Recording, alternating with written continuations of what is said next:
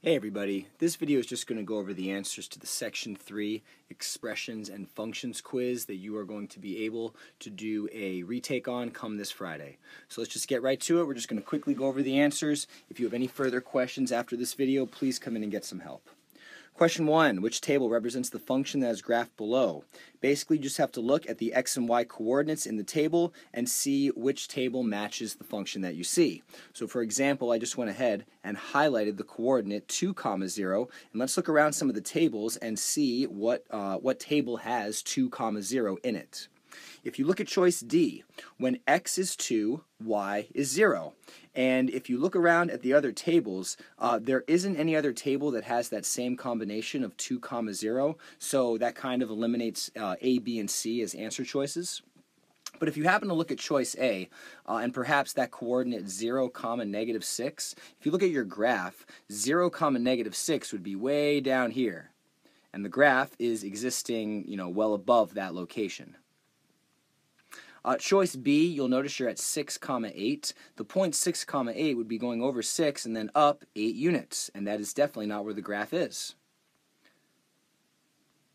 And then choice C, -2, 0, that would be somewhere over here on the coordinate plane, also not part of the graph. Whoops. And then choice, and then that explains why all of those are not the right answer. So again, it was choice D right there. Question 2, to the nearest integer, what is f of -2 for the graph of the function shown below? Well, you need to remember, when you have the -2 inside of the parentheses, that -2 is your x value, your input value. When you have f of x, that is the same thing as your y value, or your output value. So when it says f of -2, it's asking you what is the output after you plug -2 as your input. And if you notice on the coordinate plane, when x is -2, which is seen right here in the circle, your y value, or the area on the graph that uses the coordinate -2 for its x value, well, that would be a y value of 3. So -2, 3.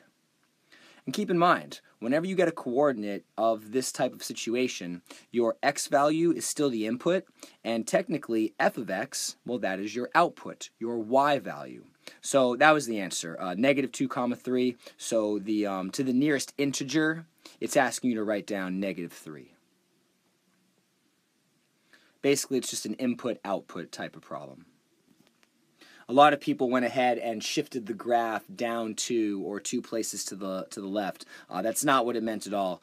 For those of you that did shift the graph, it would have had to say something like f of x minus 2.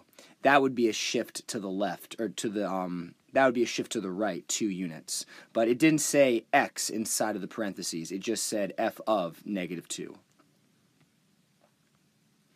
Number 3, kind of a simple question when you break it down. Musa started walking on a nature trail at mile marker 3. And right there you actually have your answer handed to you, but let's just finish reading it. The nature trail is 7 miles long, starting at mile marker 0. Which of the following graphs shows the distance Musa is from his original point, D of M, depending on the mile marker he is at M? Well, if you think about it, go ahead and just look at choice A. It says right over here the distance from the starting point. That's where Musa is starting. And it says he started walking at mile marker 3. So, mile marker 3, he would be 3 miles away from mile marker 0, and that is the only graph that shows him starting at mile marker 3.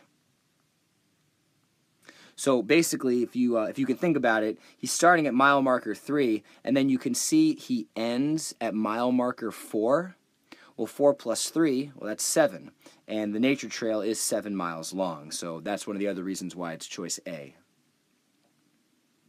Number 4, kind of a tricky question. The function f of x equals 3 times the square root of x plus h plus k, and this function is graphed below. What is the solution to the equation f of x minus 2 equals 1? I'm going to show you the back doorway to understanding this problem, so just listen very carefully.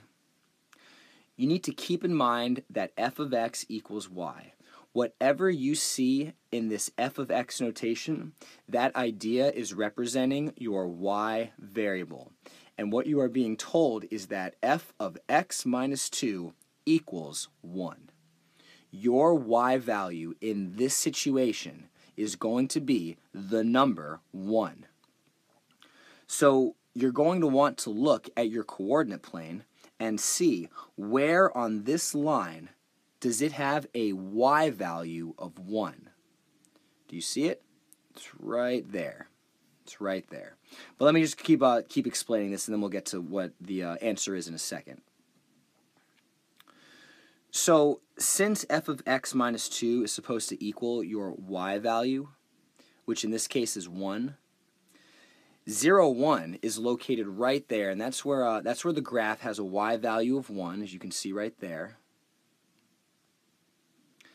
And basically, when your coordinate has x being 0, 0, 1, that's the exact coordinate of what we're trying to look for here. So when you are able to input f of 0, your result should be, whoops, hit that too quickly, let me just back that up. When you input f of 0, your answer should be the number 1, because that's what's happening here. 0 is your input, 1 is your output. So the coordinate 0, 1, that is what we are looking to identify, and when you get f of 0, well, what you have to realize is that because it said x minus 2 inside of the parentheses, if x was equal to 2, 2 minus 2, right here, this 2 minus 2, that would become 0. And f of 0 is going to equal 1. That was the point we were trying to find. Now, I will admit this question is not the easiest one to understand, so by all means, please come in to review with me. If you have any further questions about it, I will let you know right now that there is a question just like this on the retake that you will have to take on Friday, and I am more than happy to explain this to you in person if you can come in. Number 5, which of the following does not represent a function? This is simply the vertical line test. You just drop a vertical line on the function, and if it intersects the function at 2 or more places, it is not a function. Number 1 is a function. The green line only crosses the red line once. B is also a function, so is C. It is choice D. That is not a function because the green line intersects the circle twice. Number 6, the graph below represents the path the frisbee is thrown by 2 friends. Determine if the graph is linear or nonlinear and identify the intercepts. Well, keep in mind that the word linear means the graph is straight, and the word nonlinear means the graph is curved. So immediately you can knock off choices A and B because this graph is a curved graph, so it's nonlinear. The last part to understand is just your x and y intercepts. It says in choice C, the x-intercepts are 0 and 100, and the y-intercept is just 0. So when you have x-intercepts of 0 and 100, well, I just went ahead and circled them in black right there, and then the y-intercept is 0, well, that's the exact same point that you have right here. So choice C is the correct answer. Choice D is wrong because it says the x-intercept is 0, and that is excluding the x-intercept of 100. That is all the way over here. So it can't be choice D.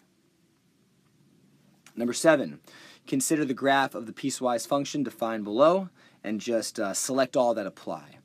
So we're basically just going to go through each one of these answer choices and understand why it is or is not part of the answer. Number 1, the graph is increasing when x is less than -2.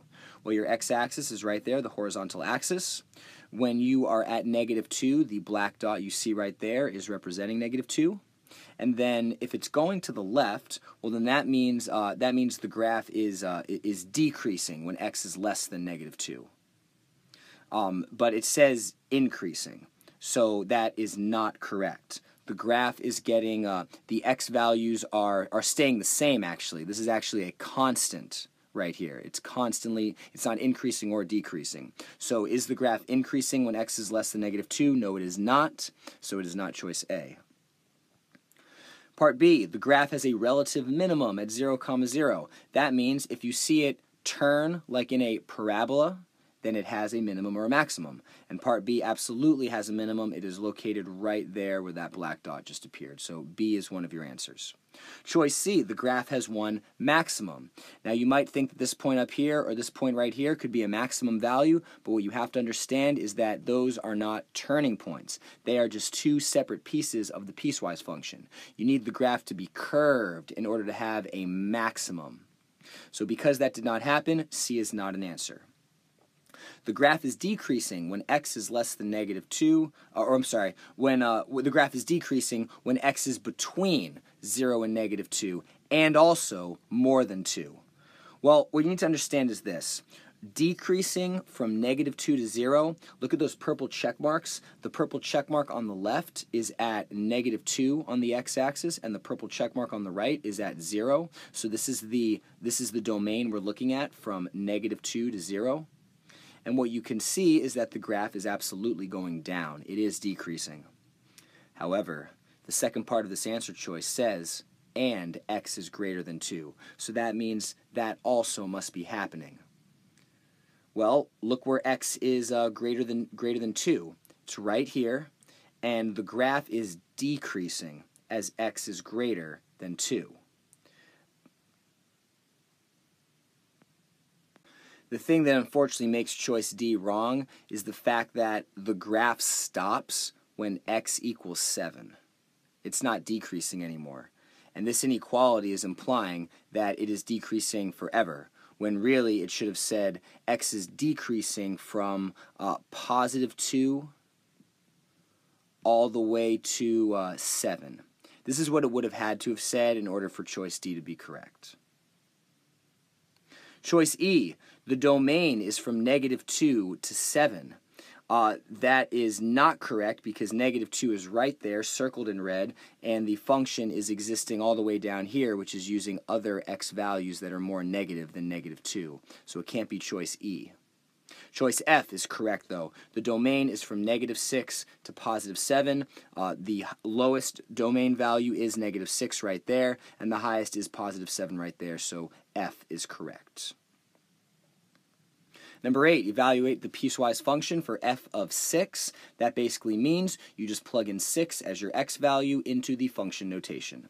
And because in the top part of the piecewise function it says x is greater than 4, well then that means you are going to use the top equation, 3x minus 5, in order to evaluate this. You don't use the bottom one because it says only use domain values that are less than 4. And because 6 is greater than 4, we have to use the top equation. So you simply plug in 6 for x. 3 times 6 minus 5, you get 18, and 18 minus 5 is 13. That's all you had to do. But you did have a gridded response box, and what you need to do is either write down the number 13 pushed all the way to the right, or you could have also drawn it all the way to the left. Number 9, the following graph represents the function f of x. Sketch and label the following functions on the same coordinate plane. Choice A, f of x plus 2. You need to remember that when you add 2 on the inside of the parentheses, that is the backwards logic, the reverse logic. You are shifting to the left 2 units. So when you draw that to the left 2 units, the line would look like that in black. Part B, f of x minus 5, again the minus 5 is inside of the parentheses, you would shift that to the right 5 units. And there you go. Part C, f of x plus 2. That is a shift up of 2. So it would just go up 2 units. And you will notice right here that 2 of the graphs now occupy the same line. That's fine. That happens from time to time. Just draw right over it. Part D, f of x minus 5, you simply shift down 5 units. Oops, accidentally went down 6 units. Whatever, you can get the point. It should have been a 5. There we go. And number 10, describe the transformation that occurred when f of x transformed to f of x plus 2.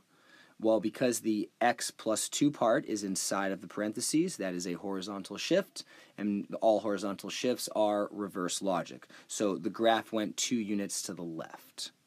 Alright guys, that covers the explanation of these solutions. I went over them quickly to keep the video short. By all means, come in for additional questions if you have them. I'm available anytime in the mornings or the afternoons except for Wednesdays.